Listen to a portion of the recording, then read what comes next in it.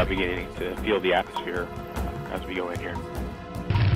It is reporting that we are seeing G's on the order of 11 to 12 Earth Gs. We are 9 kilometers and descending. Active. Valid range. Nest filter converged with a velocity correction of 0.7 meters a second. We've acquired the ground with the radar. An altitude of 8 kilometers. Seed shell has separated. We've found the ground. Expand tones due to Standing by for batch shell separation.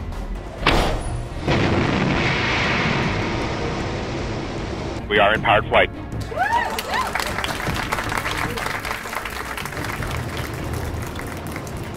Sky crane has started.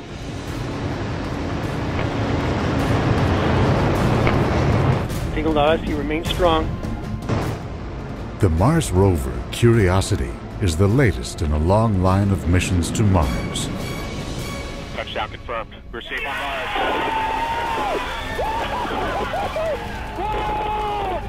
Landers sent to scoop its soil and study its rocks. Orbiters sent to map its valleys and ridges.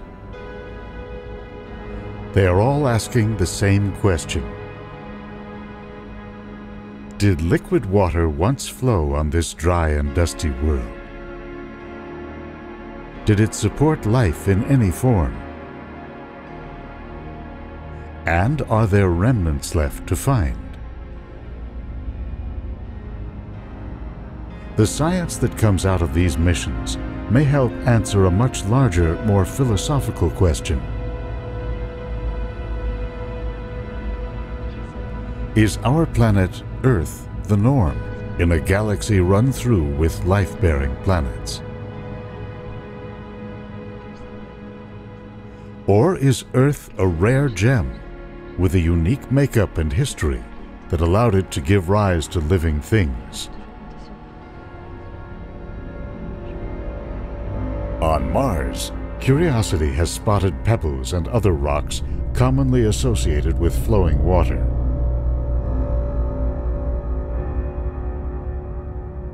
It found them downstream on what appears to be an ancient river fan, where water flowed down into Gale Crater.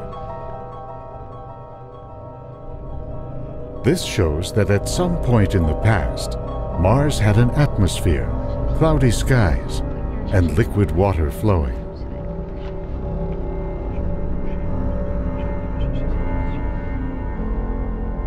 So what could have turned it into the desolate world we know today?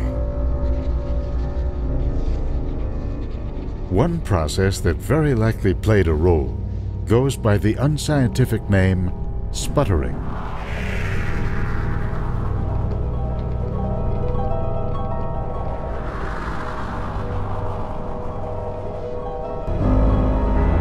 Like the other planets in our solar system, Mars is lashed by high-energy photons from the Sun. When one of these photons enters the atmosphere of a planet, it can crash into a molecule, knocking loose an electron and turning it into an ion.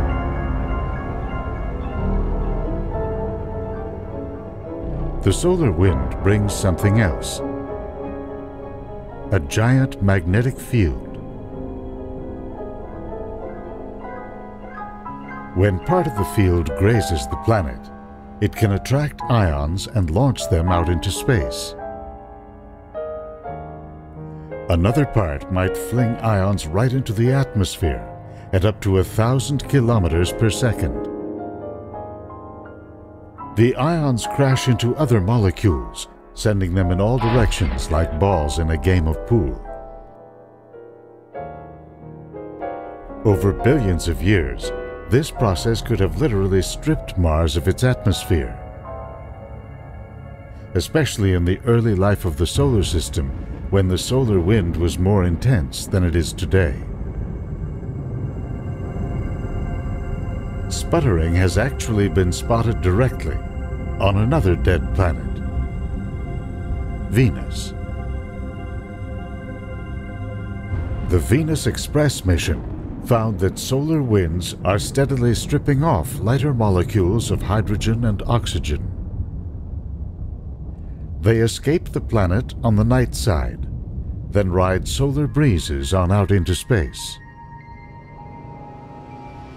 This process has left Venus with an atmosphere dominated by carbon dioxide gas,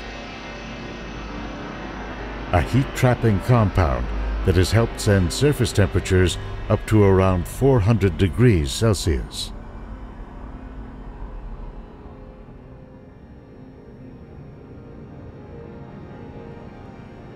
The loss of Venus's atmosphere likely took place over millions of years, especially during solar outbursts known as coronal mass ejections.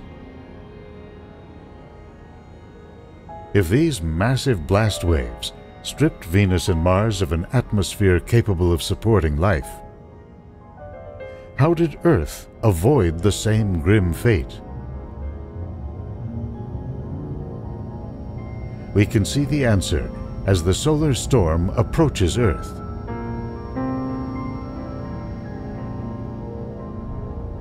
Our planet has what Mars and Venus lack: a powerful magnetic field generated deep within its core. This protective shield deflects many of the high-energy particles launched by the Sun.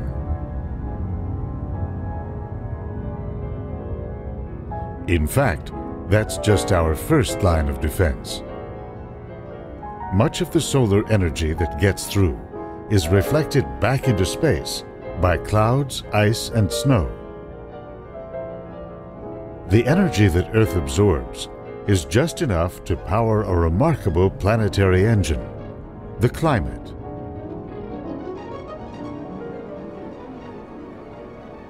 It's set in motion by the unevenness of solar heating, due in part to the cycles of day and night and the seasons. That causes warm tropical winds to blow toward the poles and cold polar air toward the equator.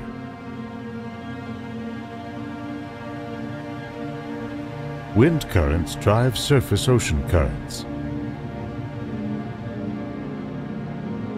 This computer simulation shows the Gulf Stream winding its way along the coast of North America.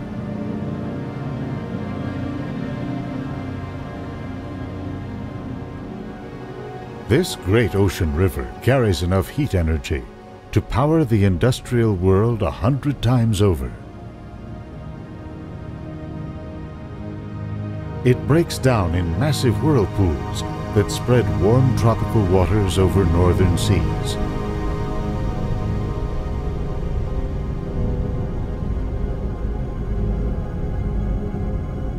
Below the surface, they mix with cold, deep currents that swirl around undersea ledges and mountains.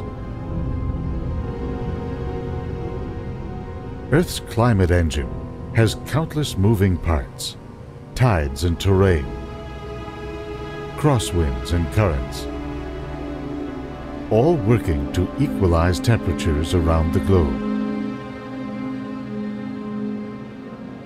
Over time, Earth developed a carbon cycle and an effective means of regulating greenhouse gases.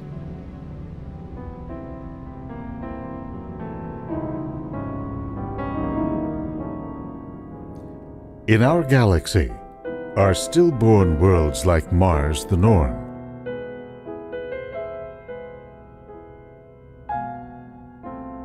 Or in Earth, has nature crafted a prototype for its greatest experiment? Life.